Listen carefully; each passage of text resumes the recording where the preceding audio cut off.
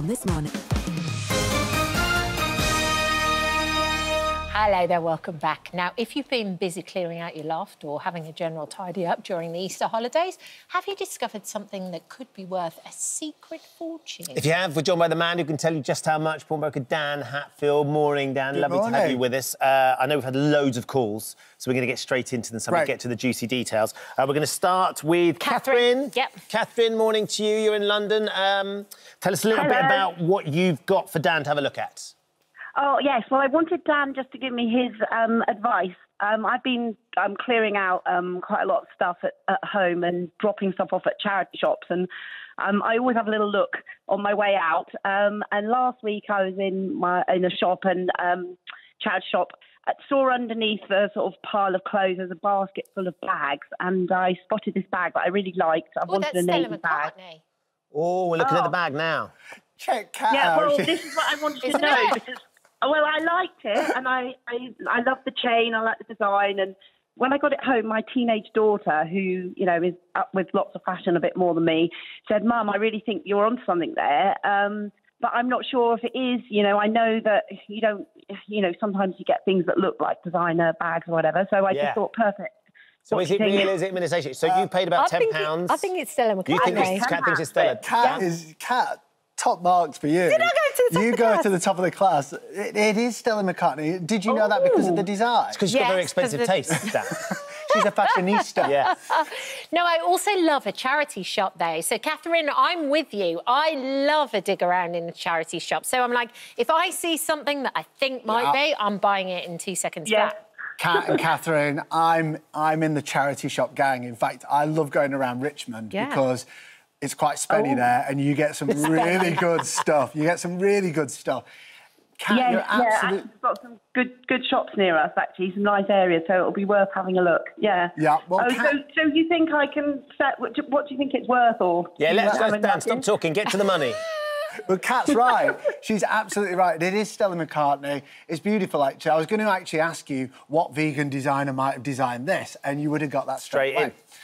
It is Stella McCartney. You can tell by the design, the faux leather, animal skin. And how much did you pay for it? £10.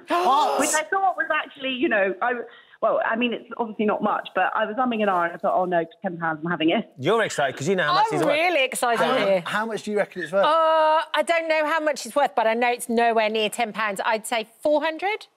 Not bad. Right, not bad. About 300 quid. Yeah. £300. What a charity shop find. So now I have the dilemma whether to keep it or not. Yeah, so what? Yeah, that's a good point. Do you keep it or do you sort of put it out there and try and sell it, Catherine? What's she thinking?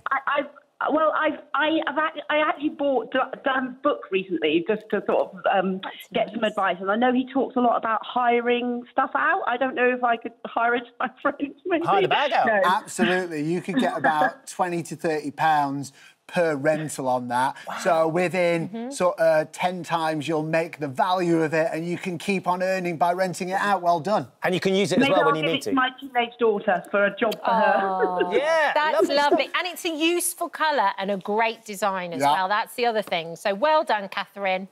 Dan, well done. Thank you very much. OK, the next one is from Joyce. She says, I want to sell my Lowry drawing. Joyce, are you there for us this morning? Good morning. Yes, I am. Good morning Joyce. to you all from sunny Mallorca. I know, lucky you. So tell Dan what you have. Right, I got married in 1972 and we went on honeymoon to Poole.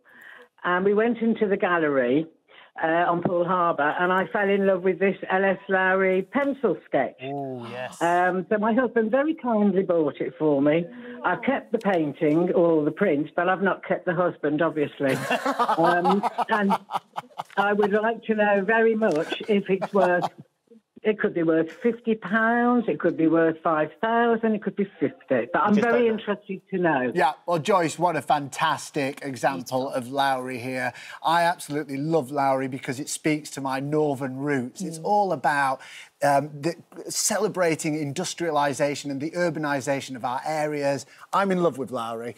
These line drawings, as they're called, aren't as popular as they used to be, but nonetheless, it's still a beautiful example. Do you know how the dimensions of this? I think the dimensions are, if I'm thinking about it, the dimensions of the actual sketch are 12 by 10 inches, old school, and it's still in its original frame from the 50 years ago. Wow. And in the frame, it's 17 inches by 15. So I've never opened the back. I've never had it out of the back. I just kept it in the frame. Well, how we work out the value of Lowrys is we look at the size of the Lowry and how many stickmen are in the picture. Because there's tons. There's tons of them. There's loads of stickmen, which is absolutely fabulous. I love the floatiness of the stickman. It just speaks to me in volumes. In terms of the value, now, I can't see this in person, so I can't tell 100% if it is real, but it certainly does look that way to me. Again, I'd have to have a look at it. In terms of value, if it was a print, and it was signed by Lowry, you'd be looking at about £700 to £1,000, which is pretty good on its own. Yeah, that's great. If it's real. Like an original. Like an original, in the hand of Lowry, it could be worth £20,000. Oh, my God. Oh, really? We're all coming over to Mallorca, Joyce. We're coming for cocktails in Mallorca at your house. Yeah, I'll take you for cocktails, I'll take you for a night out. Yeah, your thing, we'll spend it.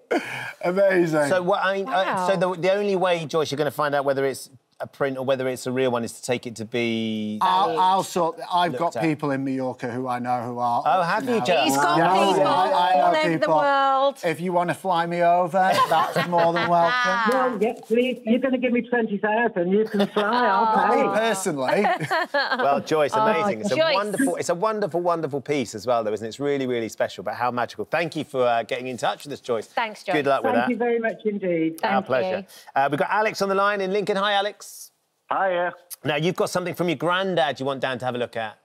Yeah, please. I've recently come into possession of some Winston Churchill and Eisenhower coins set in an epoxy resin block.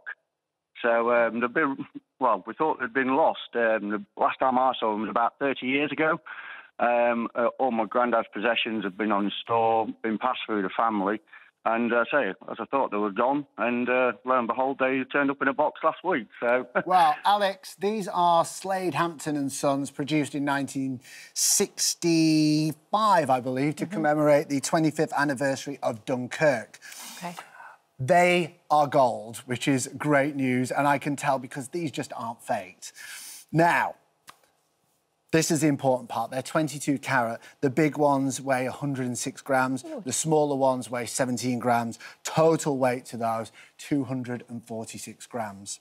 Alex, 10 years ago, these would have been worth half what they are now. Oh, wow. As is the monumental rise of gold. And it is galloping at the moment because of the wars in the world and because of the economic decline. Investors go into gold to make money. What does that mean to you, me and everyone else? I don't know, but I'm loving it. Come on. If we have gold, then we're looking at big money. Alex, you are looking at big money. How much do you reckon this is worth for this set? No, I'm scared to say. I might cry. I wouldn't know where to start. I wouldn't know where to start. Alex, I'm feeling it. I don't... 500 quid? Alex, it's nowhere near 500 quid. Get ready for this, because this is the big money ticket here. You are looking at £14,000. What? Wow. What did you say, 1-4 or 4-0? 1-4, 14,000. 40 would have been more impressive, but 14,000 nonetheless. For 14... Hold on. So, Alex, these were your grandfathers, is that right? Yeah, my granddad was Gordon Highlander. He served in the 2nd Battalion and is, well, Gordon Highlander, so, you know. And there's a picture of him there. And you thought they'd been lost as well?